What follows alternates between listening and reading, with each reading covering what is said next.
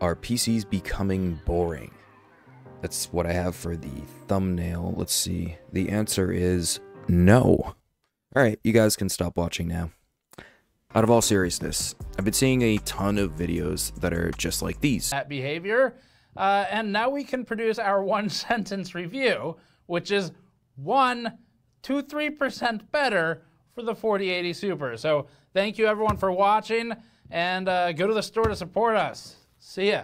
Granted, most of them are about GPUs instead of computers in general, but it's been a mixture of disappointing and frustrating business practices, and I can assure you, if you think it's all boring, all PC stuff is boring now, it might actually just be you.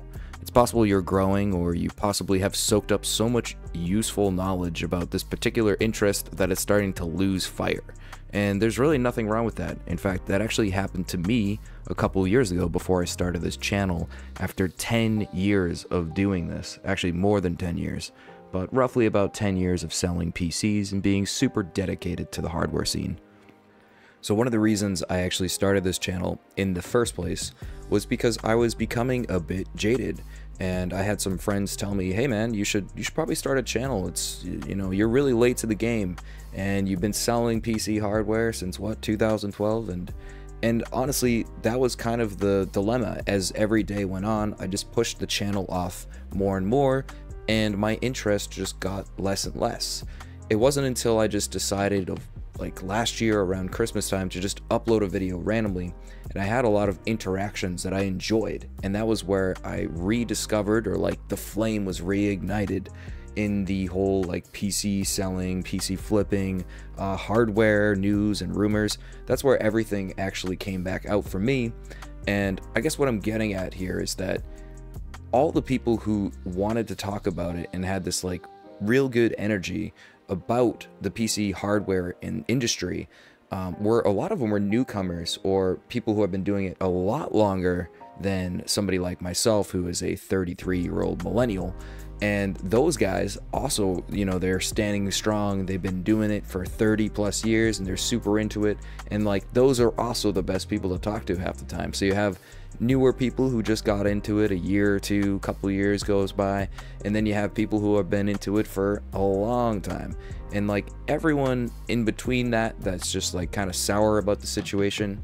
I understand, man. I totally understand the pandemic situation. I understand that the prices are crap and how it just doesn't feel the same way as it used to feel, especially some of you guys. Shout out to you like Haswell, Sandy Bridge era guys, because that's where I really got into it myself, and I feel like that's where it really took off on YouTube.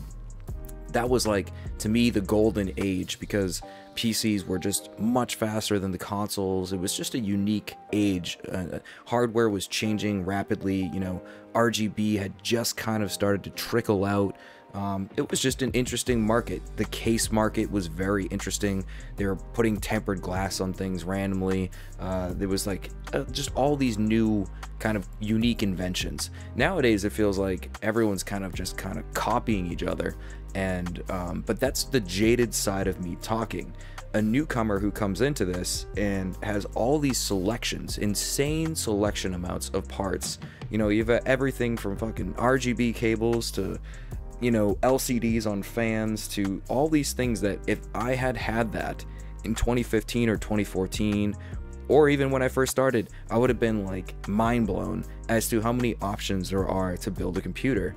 And for a lot of people, and I have to remember this myself as I get a lot of computers and parts, a lot of people build one computer and run that thing for 5 years, and that's what they use. And so having all these options and all these unique parts that are not boring, this is wrapping back around, the PC's not that boring. It's actually pretty crazy how unboring it is right now. It's just the prices of some things that are boring. But wrapping it back around, having all those options, those unique motherboards, the different designs, the custom cables, everything you can think of, computers with no cables now. I don't know how those are coming along yet, but they're going to get there at some point, I believe.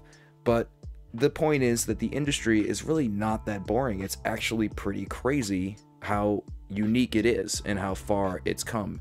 So when I hear all these YouTube channels kind of seeming like they're so bored, like big guys like Jay's 2 Cents, I love you, Jay, if you watch this video, or any of the other big channels, just kind of like constantly being like, man, this sucks, or this sucks, and it's like, yeah, most of us know the original 4080 pricing sucked, or I don't know how, you know, like Intel's 14th gen is the 13th gen over again, and it's uninteresting. Yes, there are uninteresting things that will happen forever, and that's because the industry is always trying to upsell you on something, and it doesn't always work. So there's always going to be something that's boring that comes out, overpriced, underpriced, unique, and that's what we live for here. We're waiting for that one unique drop. We're waiting for that next 1080 Ti. Who knows? The RTX 5080 could be the next 1080 Ti.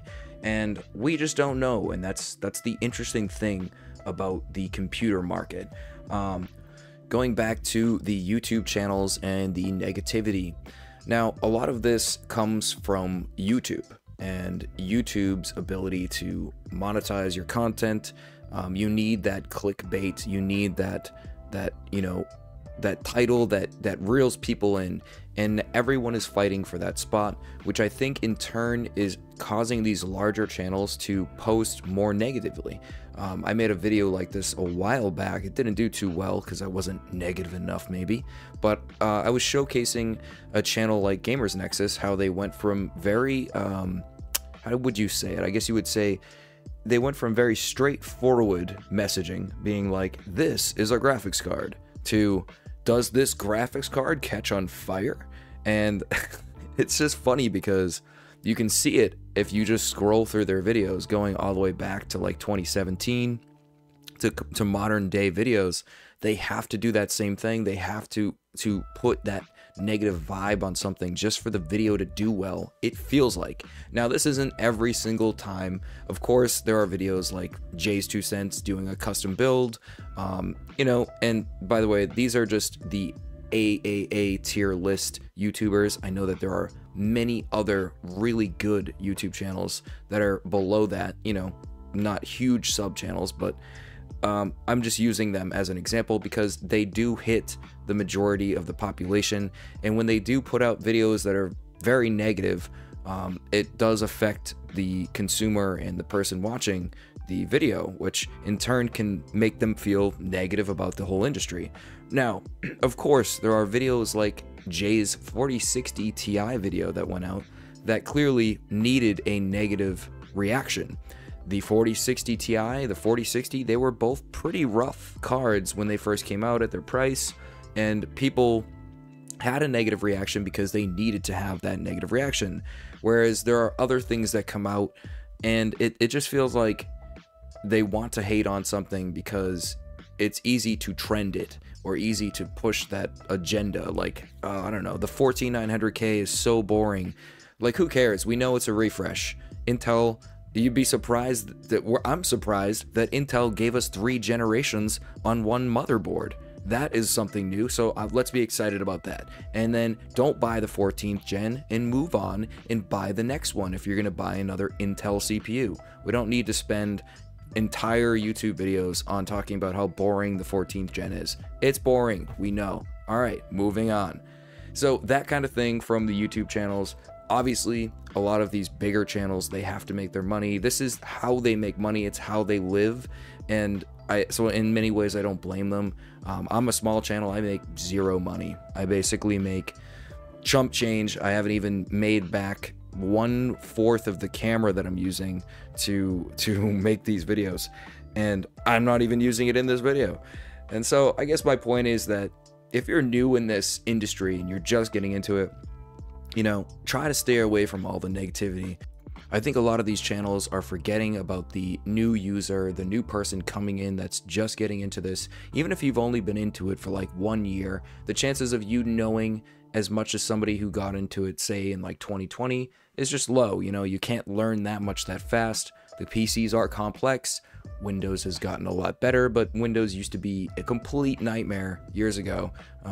Some games just wouldn't even launch. There would be just like crazy things that would happen, and you'd have to spend hours and hours trying to figure out how to get something to work. Just certain games like that. And so I guess my point is, try to stay away from the negativity. If you want to buy something like a graphics card, for an example, go to a channel that does a lot of benchmarking. I'll say Hardware Unboxed. I know it's overly used. I'll say Daniel Owen. I know he's been up and coming, pretty popular lately.